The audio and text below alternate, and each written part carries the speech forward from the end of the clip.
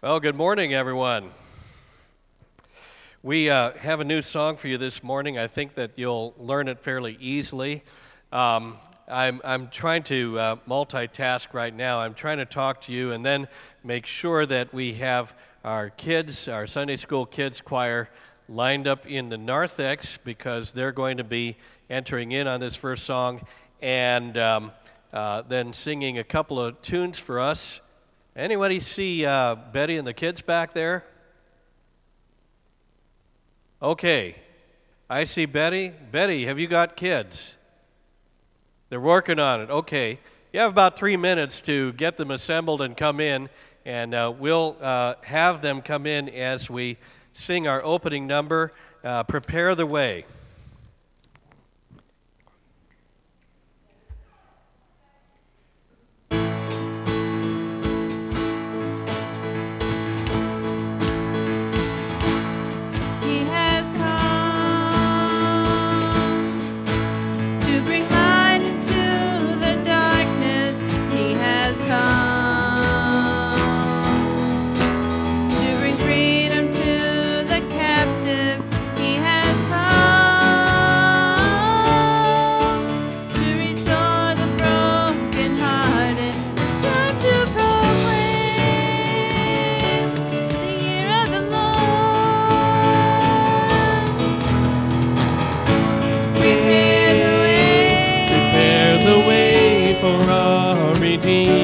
Prepare the way, prepare the way for our restorer. Make ready your heart, make ready your home, make ready the people of God. Prepare the way.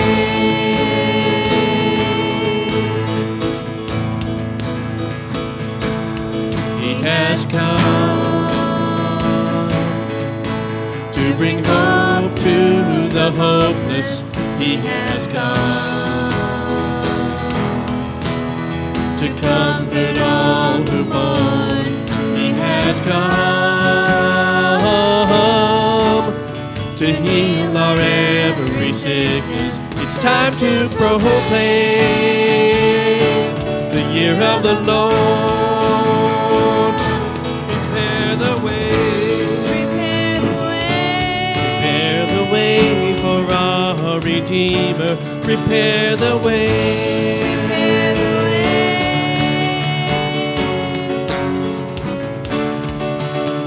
Make ready your heart, make ready your home, make ready the people of God. Make ready your heart, make ready your home, make ready the people of God. Make ready your heart, make ready. Make ready the people of God. Prepare the way.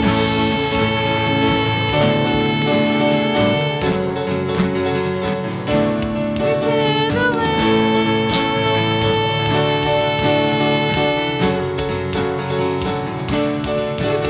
way.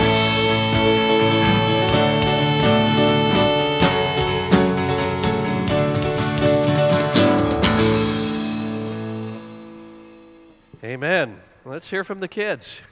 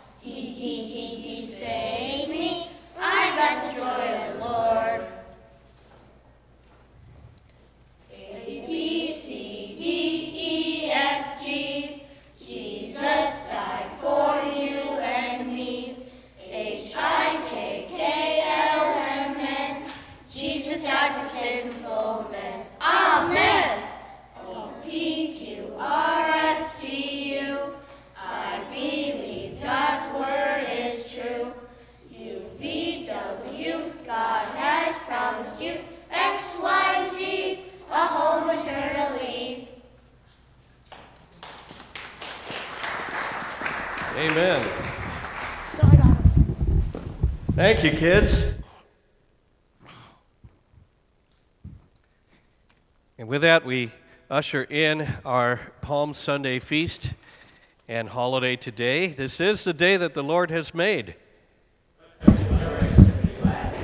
know, those words are from Psalm 118, which we say just virtually every week, but they're especially appropriate for today, for Palm Sunday, because they're part of the royal psalm of entrance, which was recited or sung when a king was entering into Jerusalem. And so we say that every Sunday, but we say it with special emphasis on this Sunday. Behold, your king is coming. He comes to you, and this is the day that the Lord has made, and we rejoice and are glad in it. As part of that celebration, there's a friendship pad near you, near the center aisle of the pew, and if you would kindly take that out right now, beautify it with your name, pass it on down if there are other people in your row. That is one of the ways that we facilitate friendship and fellowship. It's also one of the ways that we mark your attendance here if you happen to be a confirmation family, and that's pretty important to us as well. We are entering into the most important services of the church year. Today is Palm Sunday, but we have the great blessing of following in the footsteps of Jesus in his journey during this most special week, through the exaltation of Palm Sunday to our Lord's Last Supper and his betrayal on Thursday night, and then on Friday, of course, the trial and crucifixion of our Lord and his burial in the tomb. And of course, that leads to Easter Sunday, the third day he arose from the grave, and that is, of course, the vindication of our Lord and the guarantee of our salvation. And so we invite you to walk with us during these very special services, but we also are inviting you to be bringers and inviters of others. And for that, please be praying about who you might bring and invite to these services. We want to share the story of Christ and of his salvation for us to as many people as possible. And so please be praying about a person that you could bring or invite. Please also pray for the family of Alice Seam's son-in-law, Michael Coy of New Richland. He passed away on Wednesday, and be also praying for Alice herself, who recently had a bout in the hospital. She may still be there today, in fact, to help regulate her blood pressure. But please keep that family in your prayers. We're still receiving sign-ups for our Easter dinner. We're hosting that on behalf of the community this next Sunday, and there are still spots available. If you happen to know somebody who can be blessed by that dinner, then please let them know that they should contact us. And also, if you are willing to help, we could still use some extra hands.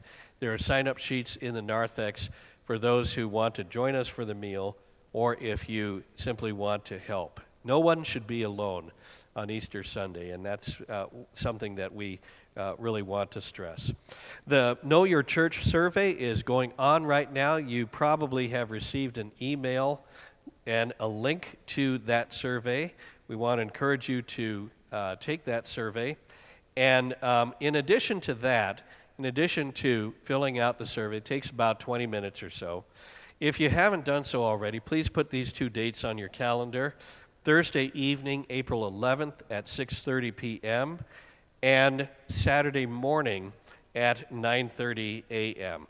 On Thursday evening, April 11th, we'll be covering the Know Your Community study with our consultants, Ron Youngdale and Joel Korshin. And that should be very interesting as we learn more about the kind of people who live in our community.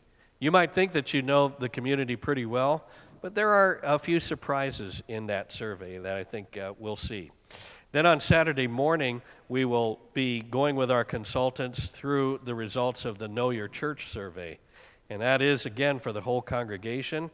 And that meeting might actually include a discussion about future property plans and our ministry needs. And so there's important stuff coming up. Please put those two dates on your calendar. These are the announcements. The peace of the Lord be with you. Let's take a few moments to rise and share that peace with each other.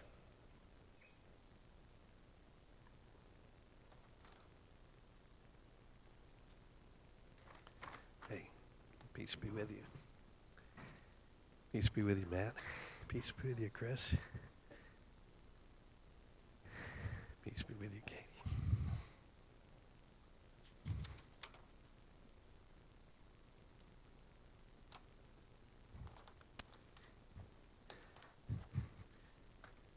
Please remain standing as we sing our opening song.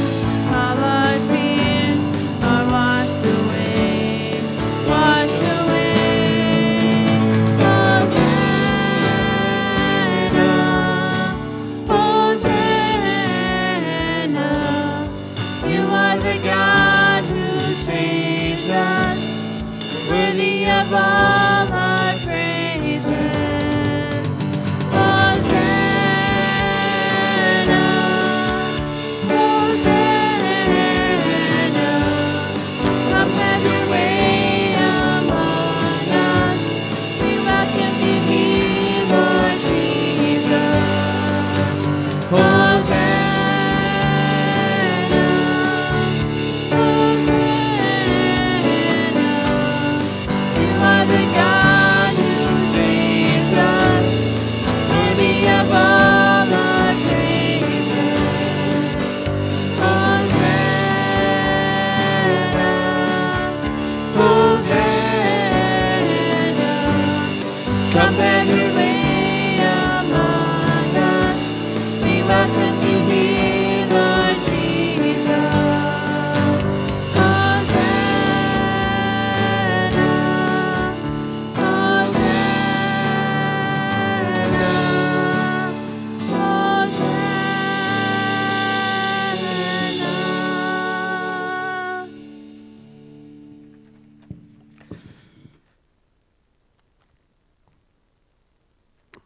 In the name of the Father, and of the Son, and of the Holy Spirit. Scriptures are clear that if we say we are without sin, we're just deceiving ourselves and the truth is not in us. But if we confess our sins, God is faithful and just and will forgive our sins and cleanse us from all unrighteousness. So please take a few moments at this time in silence as we bring our prayers of confession before the throne of God's grace.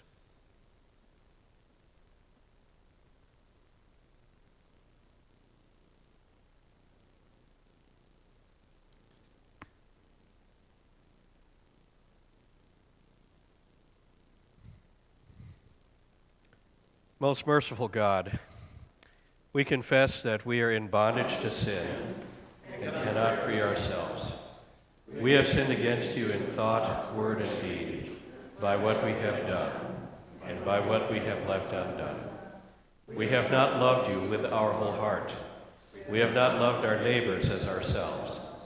For the sake of your Son, Jesus Christ, have mercy on us.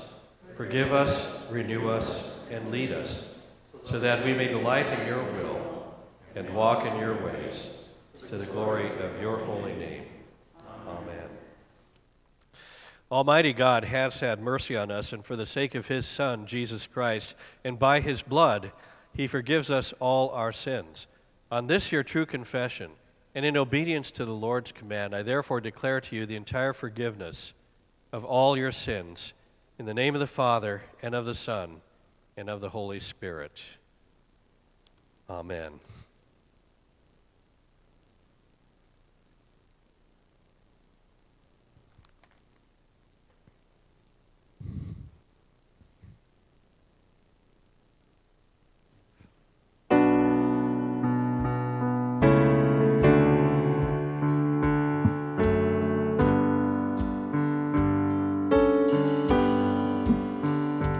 There's a place where mercy reigns.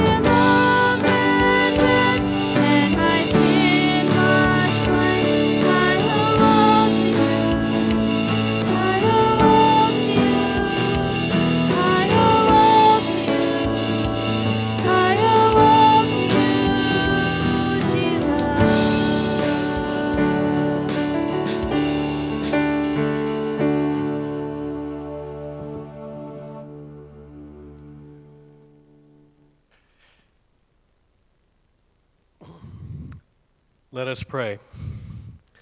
Almighty and everlasting God, you sent your Son, our Savior, Jesus Christ, to take upon himself our flesh and to suffer death upon the cross.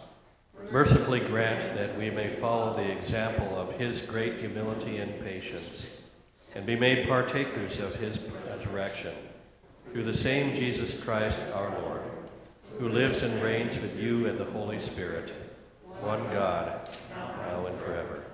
Amen. You may be seated as we continue to worship by the reading and hearing of God's holy word.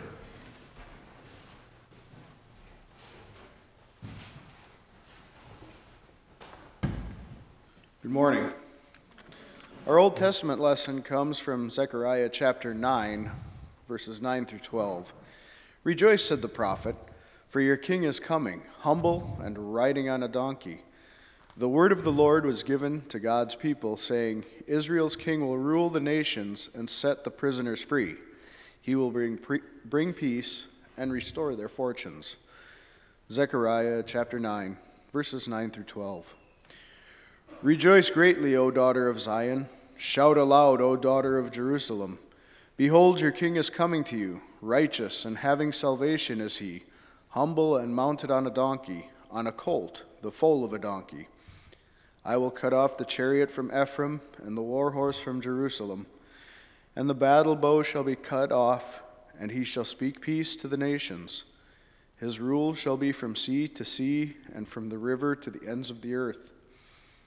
As for you also, because of the blood of my covenant with you, I will set your prisoners free from the waterless pit.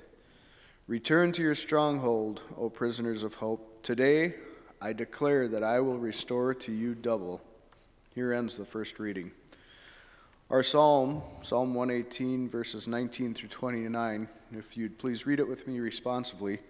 I'll read the odd if you would read the even. Open to me the gates of righteousness, that I may enter through them and give thanks to the Lord. This is the gate of the Lord. The righteous shall enter through it. I thank you that you have answered me and have become my salvation. The stone that the builders rejected has become the cornerstone. This is the Lord's doing. It is marvelous in our eyes. This is the day that the Lord has made. Let us rejoice and be glad in it. Save us, we pray. O Lord, we pray, give us success.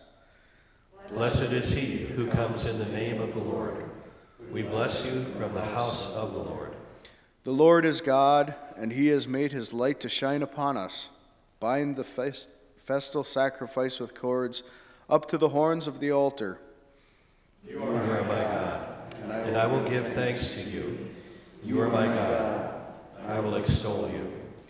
Oh, give thanks to the Lord, for he is good, for his steadfast love endures forever. Our second reading today comes from Paul's letter to the Philippians. St. Paul quoted a hymn that would have been well known to the Philippian congregation, saying that Jesus humbled himself in his earthly life, taking on the form of a servant. His servanthood and obedience led him to death on the cross. Philippians chapter 2, verses 5 through 11. Have this mind among yourselves, which is yours in Christ Jesus, who, though he was in the form of God, did not count equality with God a thing to be grasped, but made himself nothing, taking the form of a servant, being born in the likeness of men, and being found in human form, he humbled himself by becoming obedient to the point of death, even death on a cross. Therefore God has highly exalted him and bestowed on him the name that is above every name, so that at the name of Jesus every knee should bow in heaven and on earth and under the earth, and every tongue confess that Jesus Christ is Lord, to the glory of God the Father. Here ends the second reading. Please stand as you are able for the reading of the gospel.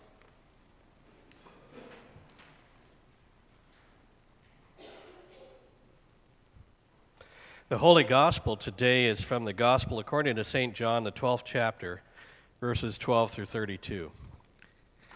The next day, the large crowd had come to the feast, the large crowd that had come to the feast heard that Jesus was coming to Jerusalem.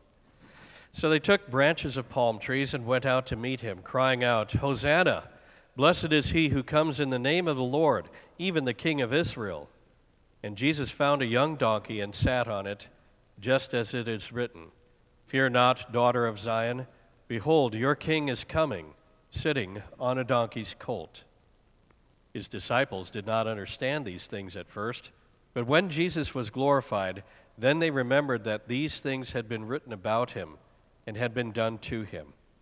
The crowd that had been with him when he called Lazarus out of the tomb and raised him from the dead continued to bear witness. The reason why the crowd went to meet him was that they heard he had done this sign. So the Pharisees said to one another, "You see that you are gaining nothing. Look, the world has gone after him." Now among those who went up to worship at the feast were some Greeks. So these came to Philip, who was from Bethsaida in Galilee, and asked him, "Sir, we wish to see Jesus."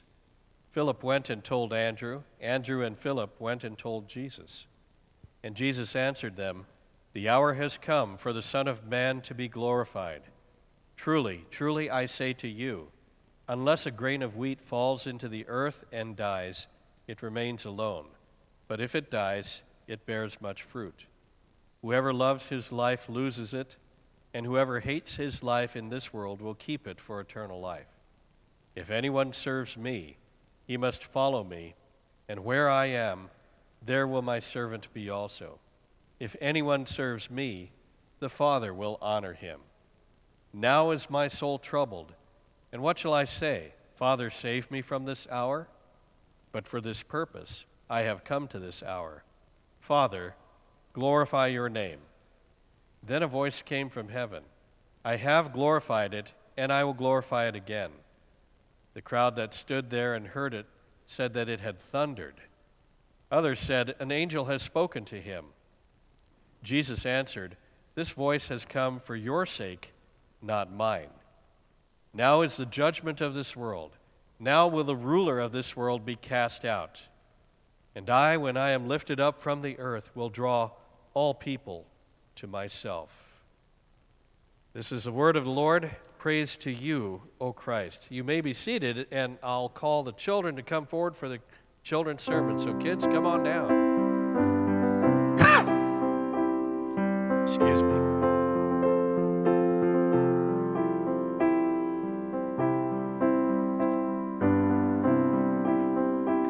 Hi. Okay, so little brief pop quiz here.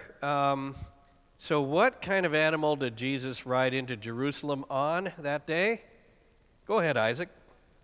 A donkey, yeah. Have you ever wondered why it was a donkey, of all things? Why not a horse?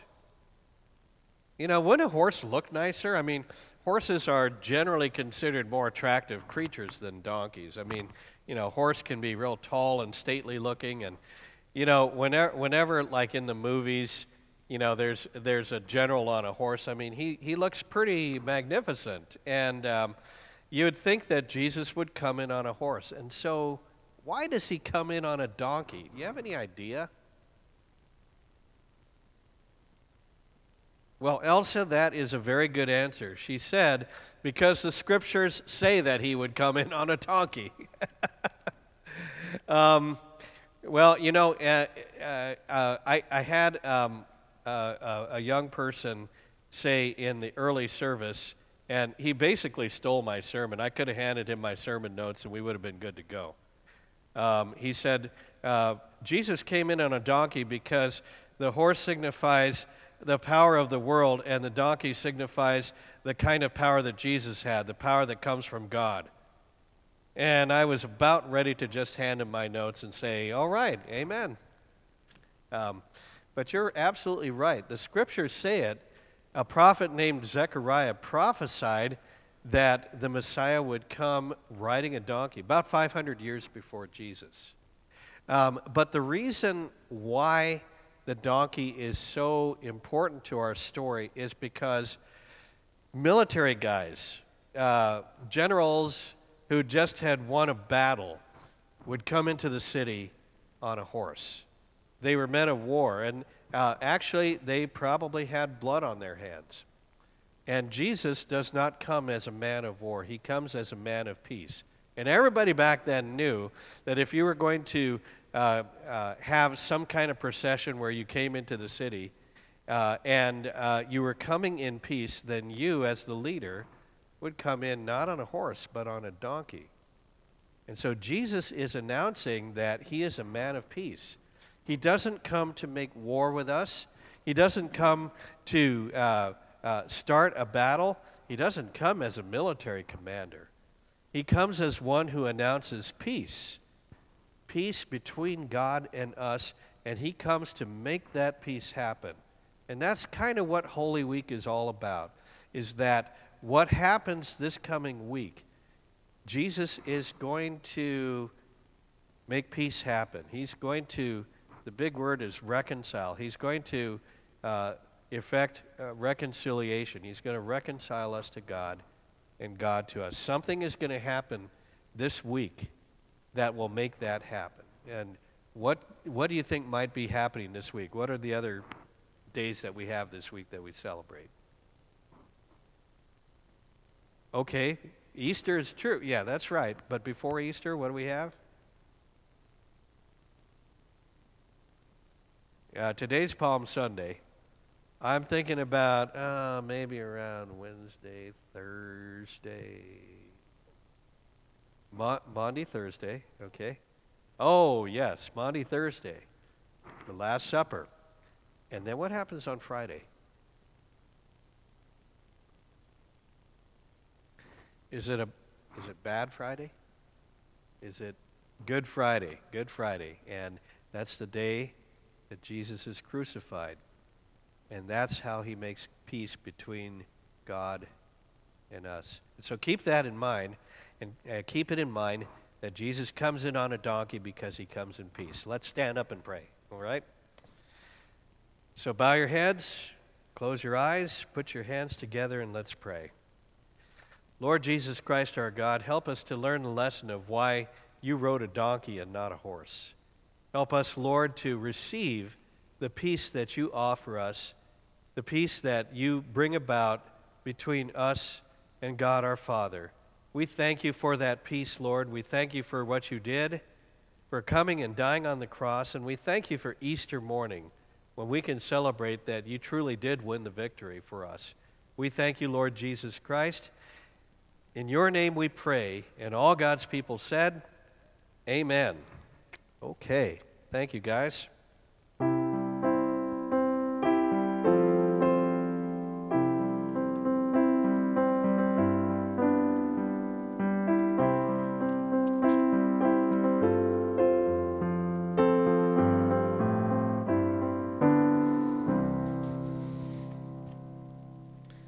Once again, the Lord be with you.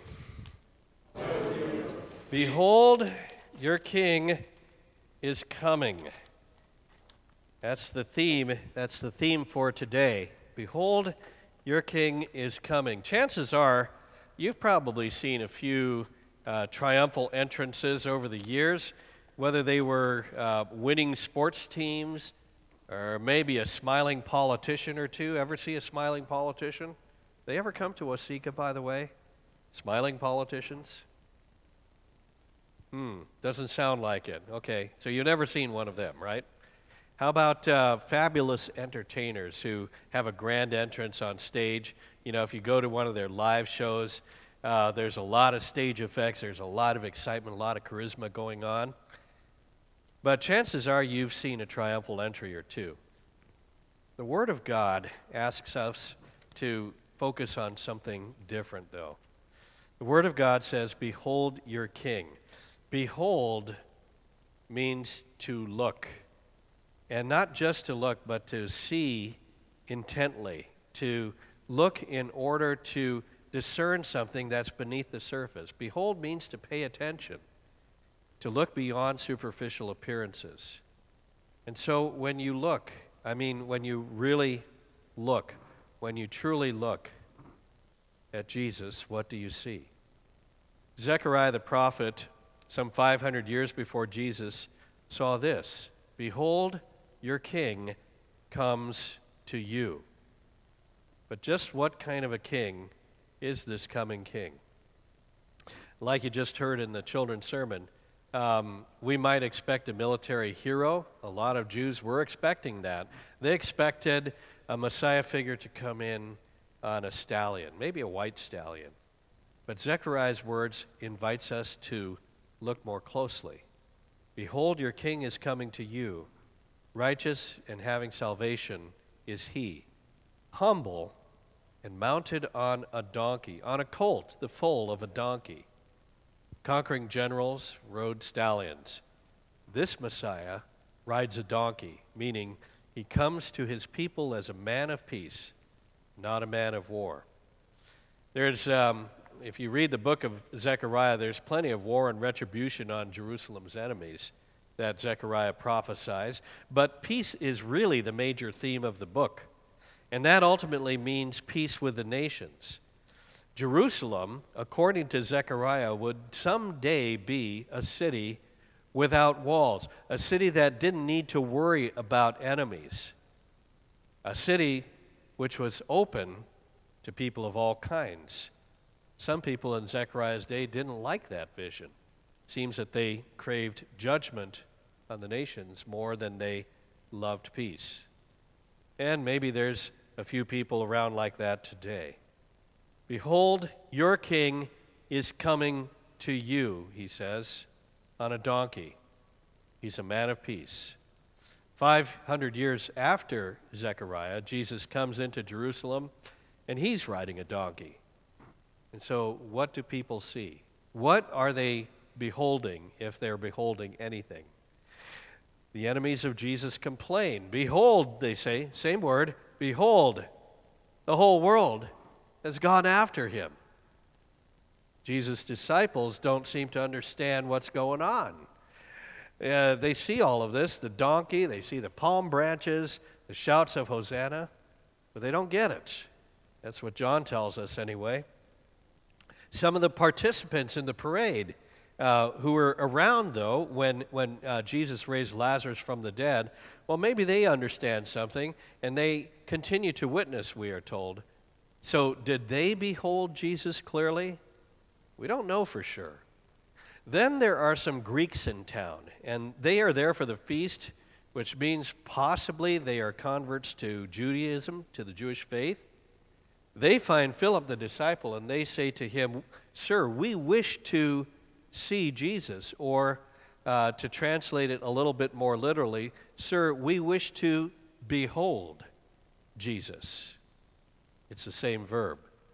What will these Greek seekers behold? What will they see? What will they understand? What will they pay attention to? And Jesus answers their query with this: "Now is the hour for the Son of Man to be glorified. But behold," pay attention, because Jesus isn't talking about any ordinary glorification ritual. Jesus is not talking like a smiling politician or a charismatic entertainer who will be idolized by an adoring crowd. This is no conquering king who will go up to the Temple Mount and will challenge the Romans to a showdown and rule over them. No, that's not what Jesus has in mind. But in order to see past what they see with their eyes, they will have to truly behold, truly see beyond the surface, truly look. Look even when their eyes start to burn up with what they see in front of them. The unimaginable. They must somehow see what our unaided eyes would not see. And the truth of it is that nobody can really behold this coming king. Not the Greek visitors, not the disciples, nor the people who are waving palm branches, probably because it was in the history books that that's what the Jews did 170 years before when a military hero by the name of Simon Maccabeus came into town. That's what they did, palm branches and all. Nor even some who might have witnessed Lazarus raised from the dead. nobody can really behold this coming king. The problem is none of us could have understood what it meant when Jesus said, "The hour has come for the Son of Man to be glorified." Because all that we have been accustomed to in this world is smiling politicians, entertainers, military parades, and sports teams that are champs for 1 year. That's all we know of glory, and our eyes are blinded by that earthly glory. There's a line in an old hymn, some of you know it, it's called "Holy, Holy, Holy," that perfectly captures our predicament. "Though the eye made blind by sin, thy glory may not see." That states it very clearly. We are blinded by our own ideas of what glory ought to look like. Our eyes are made blind by sin. You know, a couple of weeks ago I preached "Look and Live," but we can't look. Today we're preaching "Behold your King," but we can't behold.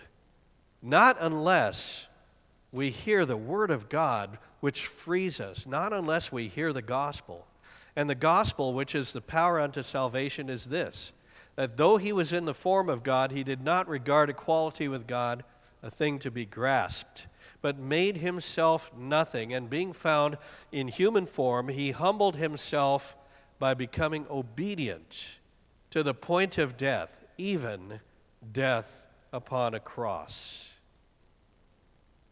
That is the word that frees us. And so is God most glorified when he is actually most humbled to death on a cross? Well, in a world that is saturated in sin, where the ruler of this world is Satan and must be cast out, as Jesus said, in an upside-down world such as this, think about it for a moment. If the entire world is upside down, then maybe the only thing that really makes sense is that God incarnate would end up dying on a cross. And if that statement does make sense to you, then it makes sense because God's Spirit and His Word has revealed it to your heart. You're not acting or thinking by yourself. Behold, your King comes to you. And so behold that Jesus is the suffering Savior. Jesus is sorrowful. His soul is troubled. He's not feeling triumphant. He's feeling troubled, deeply troubled. That's what he tells his disciples. But in that he is troubled, that he's sorrowful, nothing comes as greater comfort to us in our suffering than to know that Jesus knows what you're going through. He knows exactly how you feel. He knows the pit in your stomach. He knows the loneliness of what you walk through. And instead of keeping his distance, he draws near to you. Behold, your King comes to you. In John chapter 11, verse 27, a few verses before our passage today, Martha says something that is really a bit strange when Jesus asks if she believes that he is the resurrection and the life. She says, "Yes, Lord, I believe that you are the Christ, the Son of God, who is coming into the world." She doesn't say who came into the world or who is about to come into the world. She says, "I believe you are the Son of God who is coming into the world." In other words, Jesus came, that's true. He's coming again, we believe that, and that's true as well. But this is coming. It's the present participle verb tense, which makes Martha's statement highly unusual because she's implying that Jesus is continually coming into this world. Now, I know that, as I start to talk about grammar, I can see it already. The eyes are beginning to roll back into your head, and, I got to work a little harder to keep some of you with me here. And once I start talking about grammar, it's out the window. I mean, you don't get too excited about grammar, but receive this as God's word. When God's people begin to suffer, as we often do in this world, behold, your King is coming to you. And this is why we can endure our sufferings, because Jesus is with us and he is coming to us. Behold also that our King not only suffers, but that he dies. He says, truly, truly, I say to you, unless a grain of wheat falls into the ground and dies, it remains alone. But if it dies, it bears much fruit. Would anyone have watched the death of Jesus, would have watched the crucifixion and surmised that that, in fact, was a rebirth, a new beginning? I doubt it. But that's exactly what Jesus says here. Faith sees the death of Christ not as just death, but as the rebirth of the world. He falls to the ground dead. But Jesus is actually seed. In fact, he is the seed of Abraham, the seed of God. And from the moment that that spear pierces his side and blood and water pours out, from that moment the church is brought into being.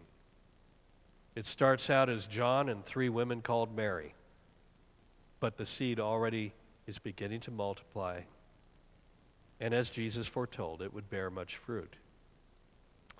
You know, whenever we have a funeral in this church, as we did for Rick Amenrud on this last Friday, through the eyes of faith, we are seeing a new beginning. We are seeing a planting. Just as Christ has died and was buried and is risen from the dead, so it is with us. Just as a body is planted in the ground, a corpse, so it is a seed which will someday sprout and spring up to resurrection life. We are witnessing with every funeral a new beginning, if we see it through the eyes of faith.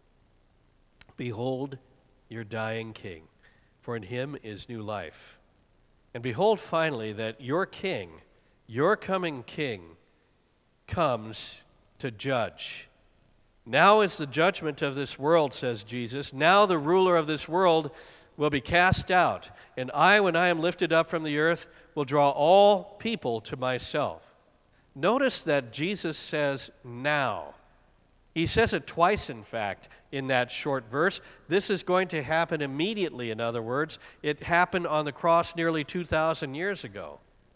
Now is judgment on the world. Now the ruler of this world, meaning Satan, will be cast out. And that happened nearly 2,000 years ago. Do you believe this? You believe that the devil was decisively defeated by the cross? This calls for faith. This is difficult for a lot of Christians to believe that through the cross, Jesus effectively bound and tied Satan. Because when we look at the world around us today, it looks like the devil is doing whatever the heck he wants to do. In our darker moments, we might even think that he's winning, that somehow or another darkness is engulfing the light. And we wonder sometimes, you know, is good going to win out in this world?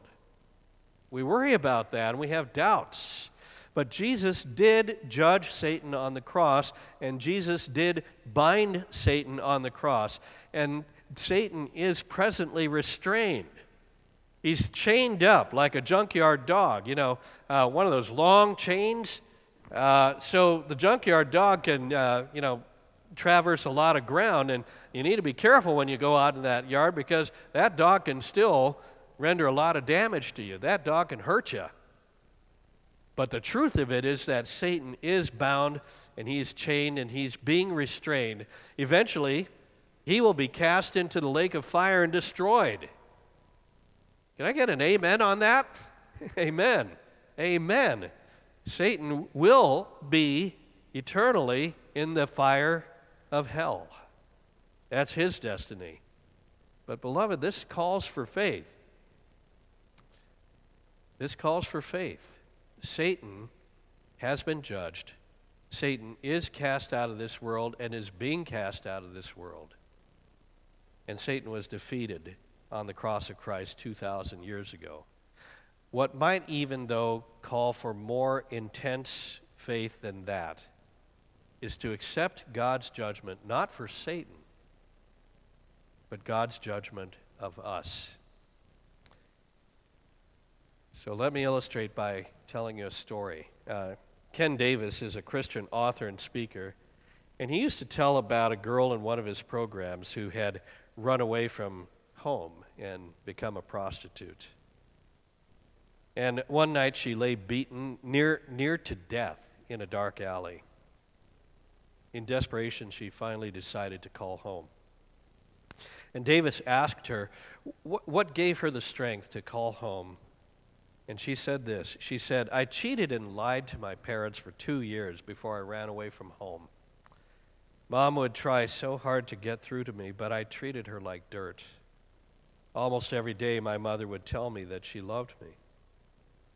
She would say to me, 'There's nothing you can do to make me stop loving you.'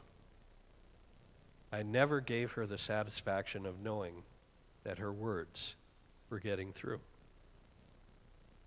After running away, I would hear those words in every quiet moment. After being beaten senseless, I was lying in that filthy alley, ashamed and beyond hope. My drugged and beaten brain could only handle one thought, or maybe we could say only one judgment. One thought, judgment. There is nothing that you can do that will make me stop loving you.' So I picked up the phone and called my mom. I may have given up on myself, but there was hope that she had not given up on me. You see, this young woman, her judgment on herself was death, but her mother's judgment on her was life and love. So, are you worried about how Jesus will judge you? Well, I got to tell you, it's too late. It's too late for that because it already happened 2,000 years ago. It already happened, and praise God that it did.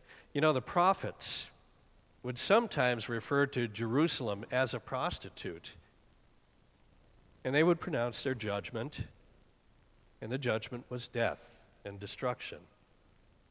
But Jesus is God's judgment. And he calls Jerusalem his bride. His bride, that's his judgment. And 2,000 years ago, on the night that he was betrayed, Jesus offers this judgment on you and me and all who would follow in his steps. Here's his judgment. This cup is the new covenant in my blood shed for you for the forgiveness of sins.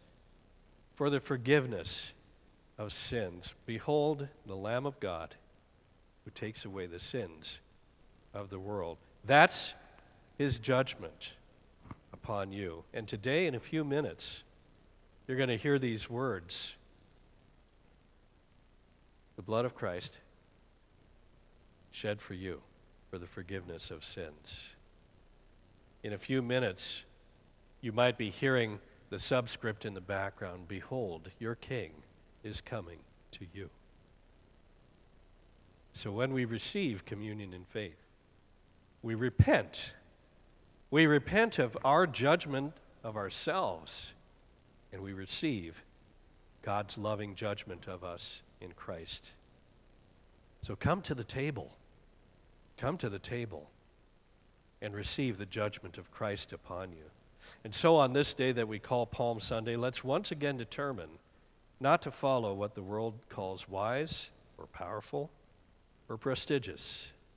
Instead, follow the man on the donkey. Follow the troubled Messiah who comes to us in our sufferings. Follow the dying Christ who in his death makes the way to life. Follow the Messiah who has judged Satan on the cross and who casts him out of the world and draws the nations to himself.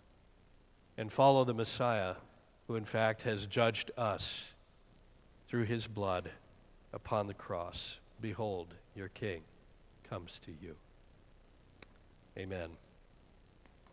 Please rise as you're able, and together let us proclaim our faith using the words of the Nicene Creed.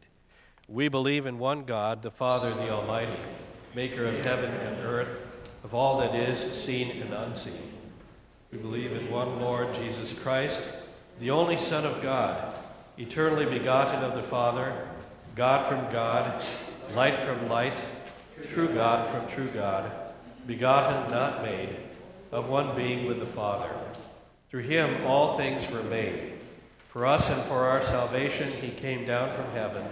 By the power of the Holy Spirit, he became incarnate from the Virgin Mary and was made man. For our sake he was crucified under Pontius Pilate.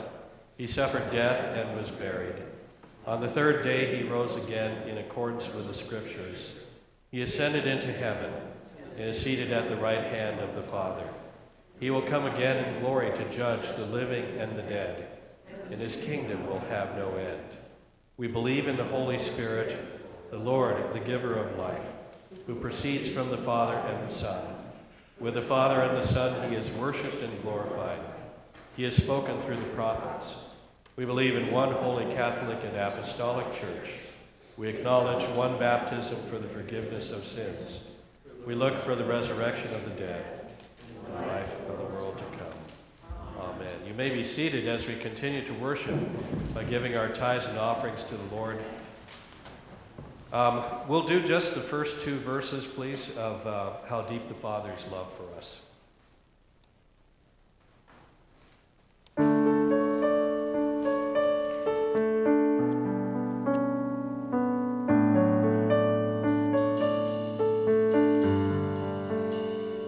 How deep the Father's love for us, how vast beyond all measure, that he should give his only Son to make a wretch his treasure.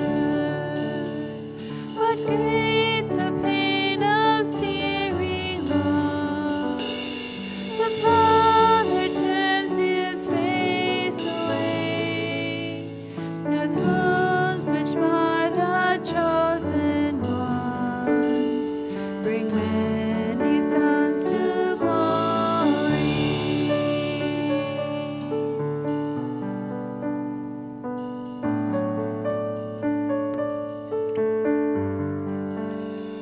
Behold the man upon a cross, my sin upon his shoulders.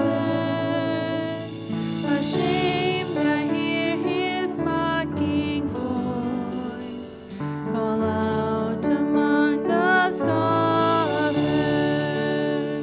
It was my sin that held him there until it was accomplished. His dying breath has brought me life. I know that it is finished.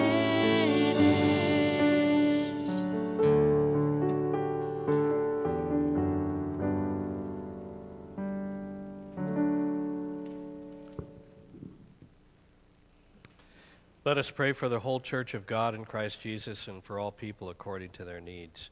Lord God, your Son humbled himself to the point of death, even death on a cross. Fix our faith upon his death for our salvation.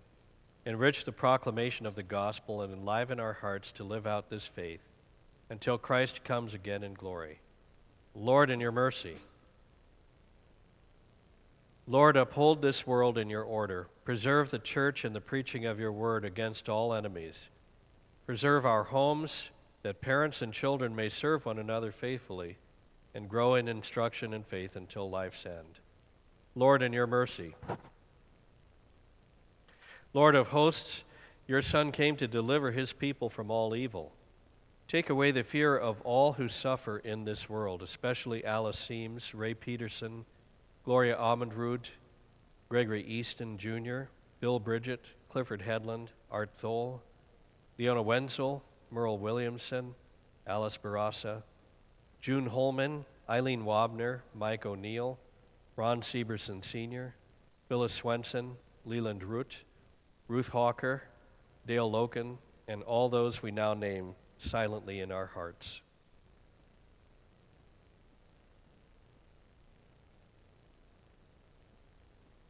Lord, in your mercy,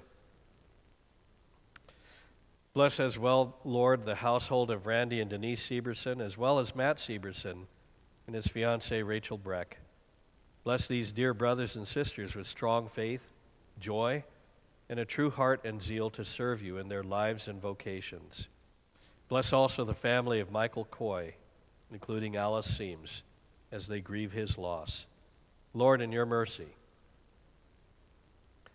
blessed is he who comes in the name of the Lord. We praise you, Father, that you have sent your Son not in wrath, but in mercy. As we enter this most holy week and ponder together your great salvation, show us the answer to your people's prayers of Hosanna in the passion of our Lord Jesus Christ, who lives and reigns with you in the Holy Spirit, one God, now and forever. Amen. Please rise. Our Lord Jesus Christ, on the night when he was betrayed, took bread, and when he had given thanks, he broke it and gave it to the disciples and said, "Take, eat. This is my body which is given for you. This do in remembrance of me." In the same way also he took the cup after supper, and when he had given thanks, he gave it to them, saying, "Drink of it, all of you. This cup is the new covenant in my blood, which is shed for you for the forgiveness of sins. This do as often as you drink it in remembrance of me." As often as we eat this bread and drink this cup, we proclaim the Lord's death until he comes. Amen. Come, Lord Jesus. Taught by our Lord and trusting in his promises, we are bold to pray, "Our Father, who art in heaven, hallowed be thy name. Thy kingdom come, thy will be done, on earth as it is in heaven. Give us this day our daily bread, and forgive us our trespasses, as we forgive those who trespass against us. And lead us not into temptation, but deliver us from evil.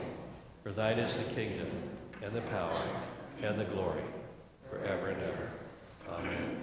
You may be seated. All things are now ready. Please follow the guidance of the ushers as you come to the table of the Lord. Come, eat and drink for your salvation.